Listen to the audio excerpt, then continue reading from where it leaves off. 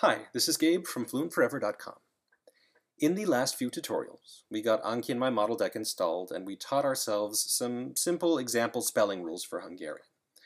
In this tutorial, I'm going to show you how to learn simple words using my model deck. Again, let's get set up. So if you're using the multi-search tool I talked about at the end of the last tutorial, then there isn't much setup to do. Once you've gotten it working, which can take some work depending upon your computer and browser setup, you just need to start it up, type in your word, and hit return. And it will show you as much information as you could possibly want, pictures and example sentences and pronunciations and other example sentences and dictionary entries. I mean, it's awesome. You basically have as much information as you could possibly want about your word. If you're not using this tool, well, honestly, use it. It's a real time saver. But for the purposes of this tutorial, you're going to want a source of images. So you can go just to tinyurl.com/basic-image, just like we used last time. And you're going to want some recordings, a source of recordings. And so you should go to forvo.com, Forvo.com, and search for your word there. But in this tutorial, I'm going to be using the French multi-search tool for Chrome. And I'll be using Chrome just to switch things up a bit, since we've been using Safari the whole time. I downloaded this multi-search tool from fluent-forever.com/multi-search. There's a link in the book to this thing, but you can find it on my website from the gallery page or just typing this in. And in this case, since I'm using a Mac, I'll be using the Apple script solution, but there are solutions for all sorts of computer setups. It's slightly complicated, but once you get it set up, then you never have to get it set up again. So now let's get Anki set up. So open it up, and on the top of that window, I want you to click the Add button, just like we did before. Now, first you're going to choose your deck. In this case, I'm going to use my Hungarian deck, even though I guess we're learning French. That's fine. But select the Everything Else deck, in this case, because we're not learning minimal pairs, and choose that. And for type, I want you to change that. We're not learning spellings and sounds, we're learning words. So click on this, and select number 2, picture words. Unlike the spellings and sound card type that we used last time that had 4 fields, this one has 5. And so let's fill all of these fields out for the word chien, C-H-I-E-N, the French word for dog. And so let's get some information about chien. I'll click on my multi-search thing. If you're not using it, you can just search Google Images and search Forvo. But I'm going to search for chien. I'm going to get 4 tabs full of all sorts of information here. And if I'm using Chrome, in this case I am, the first time Chrome loads a French page, it's going to ask you, this page is in French, do you want to translate it? And I suggest that you do. Not only do I suggest that you do, I suggest that you turn on Always Translate French into English. While I'm not a fan of memorizing translations, I think it's kind of useful to have them around. It makes it much easier to find example sentences, even when the sentences use words that I don't yet know, like carnivore. Anytime you put your mouse over these sentences, you're going to see the original French, and so that's kind of awesome. So I like having this setting on. So in this case, I'm going to jump over to the first tab, which is my image tab, and I'm going to find all sorts of, yes, I will translate. I'm going to find all sorts of French dogs, and I will look around. In my book, I talk about this game, this Spot the Differences game, and so I'm going to be looking for some dogs that seem kind of French. I'm going to see what's different from what I expect to see.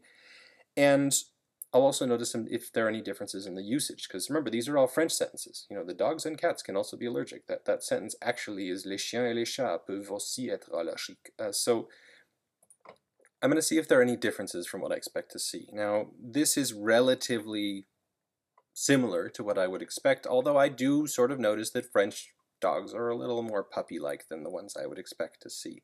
And so I'm going to choose this little wrinkly puppy for my chien. I will right-click on it. I'm going to click Copy Image. And then I will switch into Anki using Alt-Tab and paste it over here. Command-V. Paste that. Now the next field deals with gender and personal connection and all this extra stuff. And so In terms of gender, chien is a masculine word. I know this because I looked this up in a dictionary. I know this because it's in my 625 word list. You can get this from all sorts of sources, but at this point you should be learning gender at the very least if you have a gendered language. You can just write masculine. This is fine. Although if you spend a few minutes skimming through the first chapter of your grammar book, you'll find that they tell you to use an article, use the or translated in English, to indicate whether something is masculine or feminine. In French, if I say un chien, and I use this word un, I know that this word is masculine. And so this is another way of indicating gender, and I kind of prefer this way because it has a little less English in it, and I'd like to have as little English as possible in my card deck. Next, I'm going to press return once or twice and decide upon a personal connection for this dog. And so I'm going to think of a dog in my life that really resembles this sort of French idea of chien, and in my case that would be Maddie for sure. This is my parents' old dog, who is just this tiny 4-pound little chien. And so that's all the extra information I want. I've picked up a gender and a personal connection. If I think I'm going to have trouble remembering that chien is masculine, I can use a mnemonic here, and I will just imagine, in this case I will use masculine things explode, and I'm just going to imagine this cute little puppy dog exploding into tiny cute little pieces. Okay, she's exploded. And so, great, I'm now taking care of these things. Next step, pronunciation, is much the same as we did last time. I'm going to Alt-Tab into Chrome. I'm going to go to Forvo. I will get these recordings of chien. I find that in this case I have 4 different chien to choose from. I have 2 from Switzerland, I have 1 from Canada, and 1 from France. I'll choose the French one, the one from France. I mean, they're all in French. But it's actually fine to choose a variety of accents for your recordings. It ends up making you have a more flexible ear in the long run. But in this case, I'll choose French. I'm using Chrome here, and so, as I said in earlier tutorials, Chrome shows up, all the downloads show up in the bottom left, and so I will pick one up, I will Alt-Tab into Anki, and I will drop it right in that box. Chien. Done. At this point, I am just about done, but there is one last box, and so let's figure out what that does.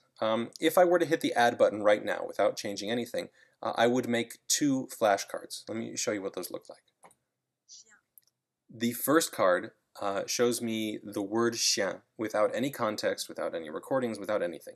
And my job is to think of how to pronounce this word, what it means, and what its gender is. And if I can, I'll remember the personal connection and how to spell it, this sort of stuff. But that's all bonus stuff. And I talk about this in the gallery of the book in terms of what things are important to remember, what things are bonuses, that kind of thing.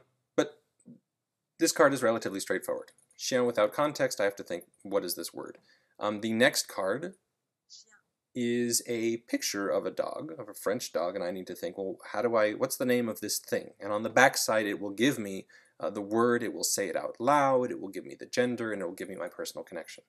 And so this is pretty good so far. This will teach me this word. But there is a third optional card, and you can turn this card on or off. Chien. This card will show you a picture of a chien, and it will say out loud, chien. It'll play that recording, and your job is to spit out the spelling of this word. These cards are extraordinarily helpful in the beginning. When you're just starting to internalize spelling, they just do wonders, and they do a lot for training your ears to recognize and differentiate new sounds. Particularly if you're not using my pronunciation trainers, if I haven't made them yet, or if I'm not making them for your language, you're going to want these cards for sure. To make them, all you have to do is put something in this box. I mean, I say Y for yes just because that seems to make sense, but honestly, if you have anything in this box, it's going to give you that third spelling card. If you have nothing in this box, it will not. And so in this case, I'm going to make this spelling card, and I will add it. I will click Add, or I will hit Command Enter, or on a PC, Control Enter, and it will make this card for me. So that's basically it. Let me repeat the whole process again relatively quickly. I'll learn the word chat, the French word for cat. I will search for chat. I will go to Google Images and see the various uses of chat, and I will find that this is relatively what I would expect, although, I don't know, this chat looks particularly dreamy in French. I don't know. If there's no real difference from what you expect to see and what you do see, then that's something to note too. But this one does look kind of French to me for some reason. I will paste that here. Chat is masculine, and so I'm going to put un chat. In terms of a personal connection, well, Frisky was my childhood chat. That seems particularly French.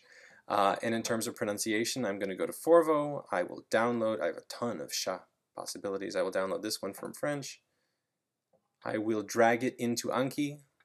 Command Tab. Drop chat. And I will add it. I'm going to keep the spelling test on.